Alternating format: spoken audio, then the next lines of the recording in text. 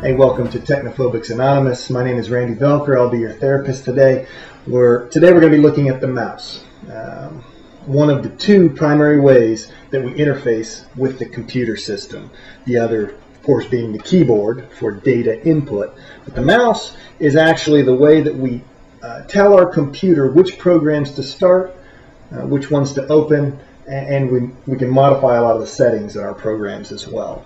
The mouse is this small device right here. Typically it has a cord running off of it. Many mice nowadays don't have any cord at all. It'll just look like this plastic thing sitting there. One thing that we need to understand about the mouse is there are two buttons on the mouse. Right? One is a left button, one of them is a right button. Right? And so as we move it around, right, as we move the mouse around, the cursor on our screen travels around on the video screen. We can go over and we can open up. Once we put it over one of the programs, then we're going to click, and that's actually going to be a double click. 2 clicks in a row. 1, 2. Click, click on the left button, and that'll open up that program. Double click. Pops it right open. All right. Now I'll take, it's called the cursor, and it's a little pointy thing here. I'll take it back over to the top, and I'll shut down this program by clicking on the X in the upper right corner. Most programs you can shut down by clicking on this X, by the way. I have already opened up a program down here to show you what else this mouse can do.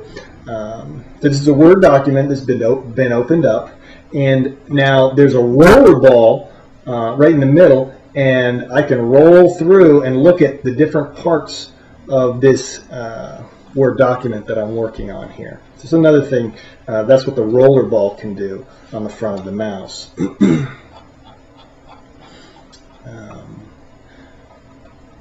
Now, and again, I can go to the upper right hand corner, click on that. If I click on this little minimize button here, looks like a line, it'll drop it down into the bottom. Now we'll be getting a little bit more into how the desktop is set up. Right now I just want to get you familiar with the mouse.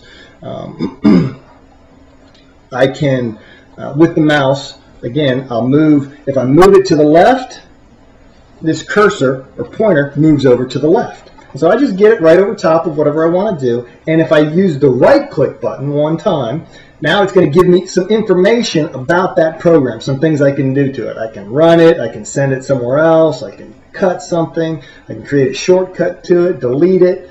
I can look at the properties of it, find out where it is on my system. So there's a lot of things I can do with just a right button. The other thing that I wanted to show you that you can do with the mouse is you can, with your left button, you can go ahead and get somewhere on this program and hook it down, and then you can, as you're holding it, you continue to hold it, you can drag it and you can move it around. All right?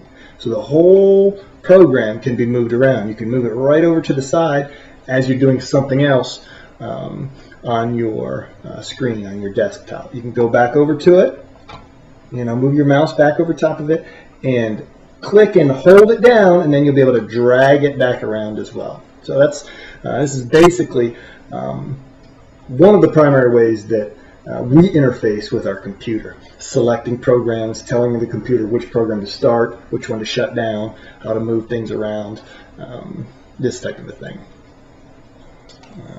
Hope this has been helpful. We'll see you next time.